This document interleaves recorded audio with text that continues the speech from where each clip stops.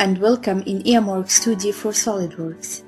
In this particular example, I will go over how the 2012 Nissan LEAF Motor is simulated inside EMWorks2D for SOLIDWORKS. Before I begin, let me briefly describe our model here. We have a 2D geometry of a PMSM equipped with 48 slots. It has two layers of permanent magnets, where one layer is radially segmented, while the other layer is V-shaped. Its single layer winding is made of 3 phases. Let us see how we can use EMWorks2D software to understand the performance of the 2012 Nissan LEAF Motor under no and on-load operation.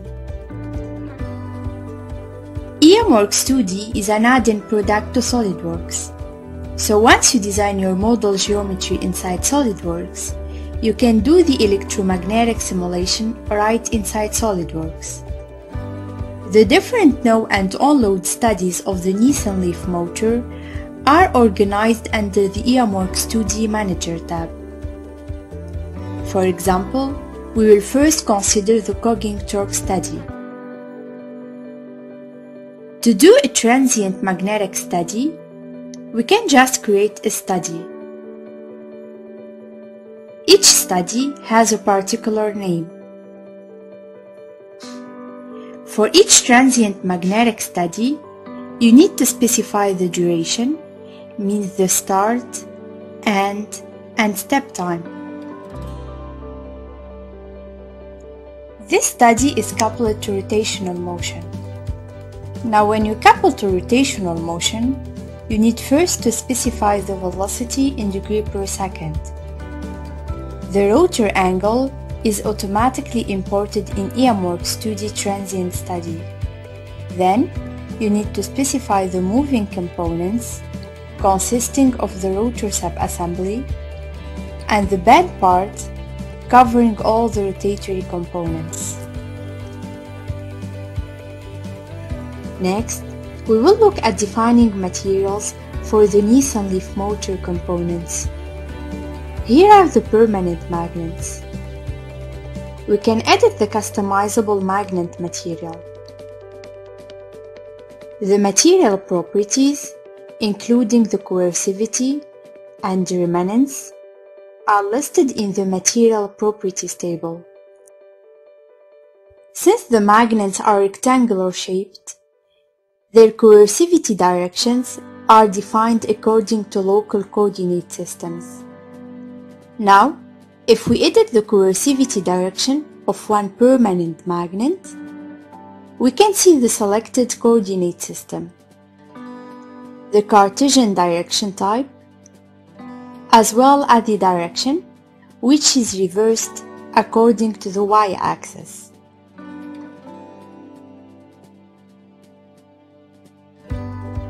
The rotor and stator cores are made of the AZ1010 steel material. We can edit this material to view its properties. The lamination properties are characterized by a given stacking factor.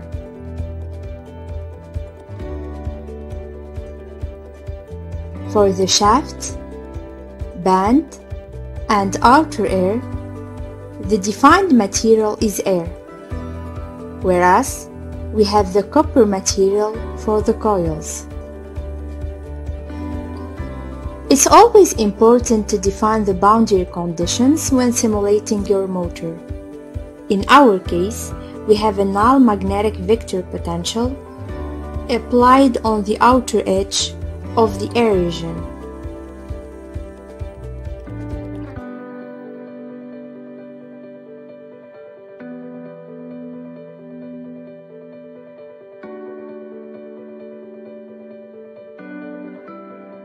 And, to compute the torque, we define the virtual work by selecting the moving faces.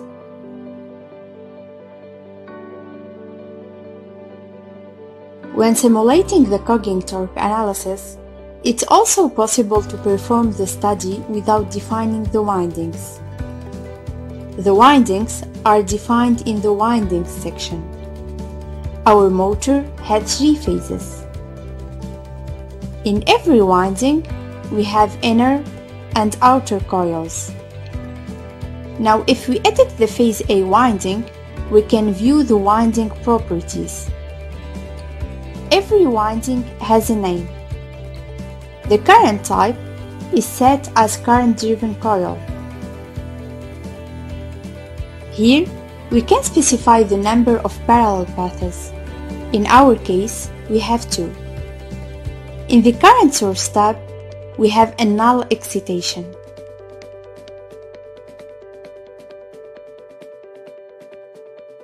We can also edit the A+ coil to check its properties. Here, we selected the phases for which we will apply the A+ excitation. In the General Properties tab, we defined the wire diameter as well as the number of turns.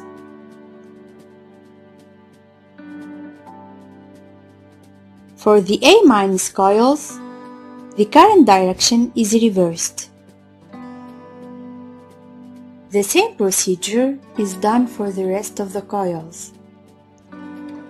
EMWorks2D transient magnetic study offers you the possibility to check the motion details, mean the speed and angle variation with respect to time.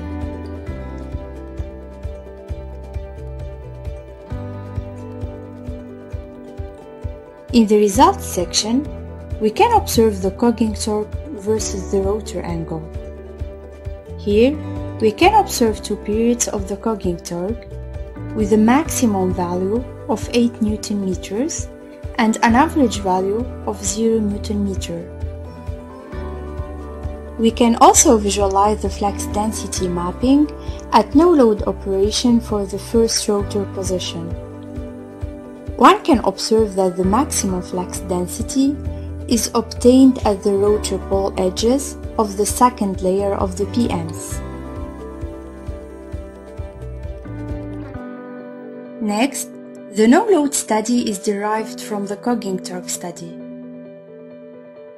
When we edit the study properties, we will see that the Compute Circuit Parameters option is checked.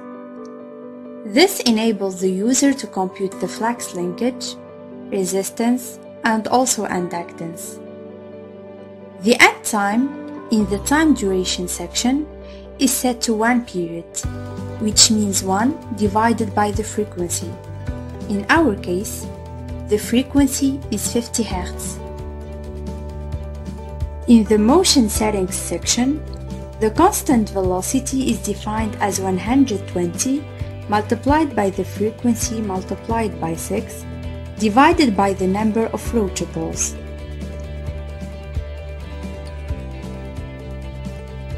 Now, we can observe the flux linkage versus time curve.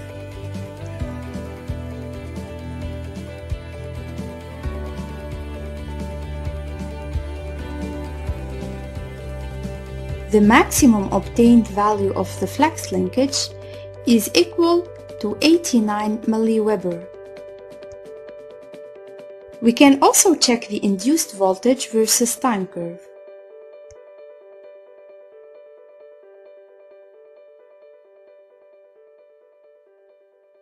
From the 3-phased induced voltage curves, we can observe a non-sinusoidal shape due to the harmonics. The same study can also be copied and further used for the definition of the on-load studies of the Nissan LEAF Motor. Next step consists in defining the winding excitation. 2 on-load studies have been performed based on the coil type. At first, we simulated the on-load study with current-fed coils. Now, if we edit the phase A winding, we can observe here that the coil type is set to current-driven. In the current source tab, the current source is set to sinusoidal. The current properties are then defined. Here, we can see that the sinusoidal frequency is equal to 50 Hz and the current amplitude is equal to 250 amperes. The delay time is different than 0.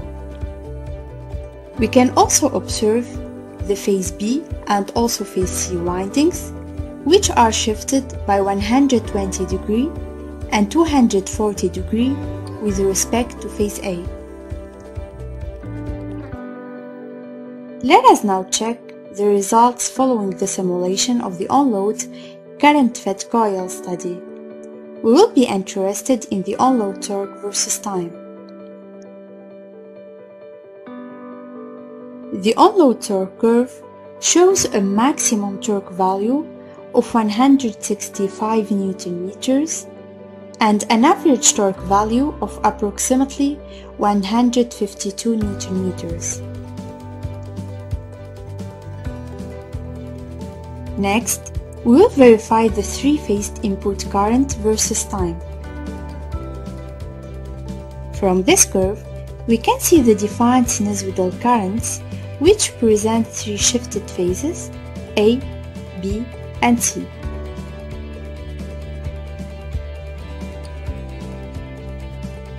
We can also take a look at the on-load flux density mapping. One can see that the maximum flux density value is achieved at the rotor pole edges, and the stator teeth have higher flux density when facing the magnets. The second on-load study is performed for the voltage-fed coils. We can edit the phase A winding to check the excitation properties.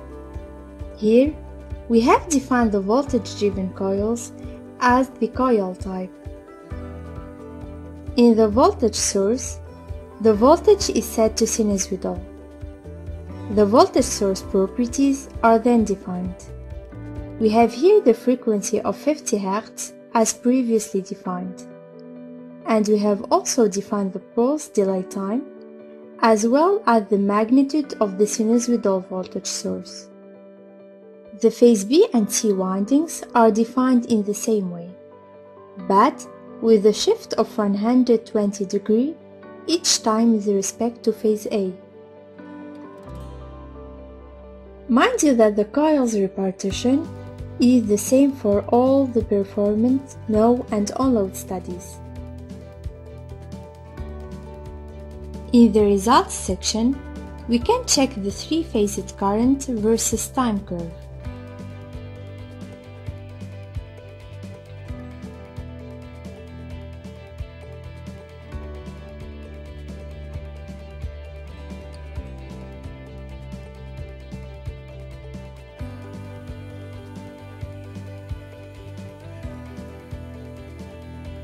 This curve shows an increasing load torque till 12 milliseconds time. Then, it reaches the convergence and starts oscillating with an average value of 100 Newton meters. EMWorks2D is an easy-to-use software that helps you to do an effortless simulation of your motor geometry. It offers you as well a wide range of output results that can help you to understand the behavior of the motor with certain initial specifications and defined geometry variables. And today we live in a simulation world. EMWorks2D simulation software offers you a solution to the real motor challenges easily and efficiently.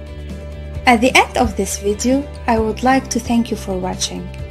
And for more information, you can also visit our website.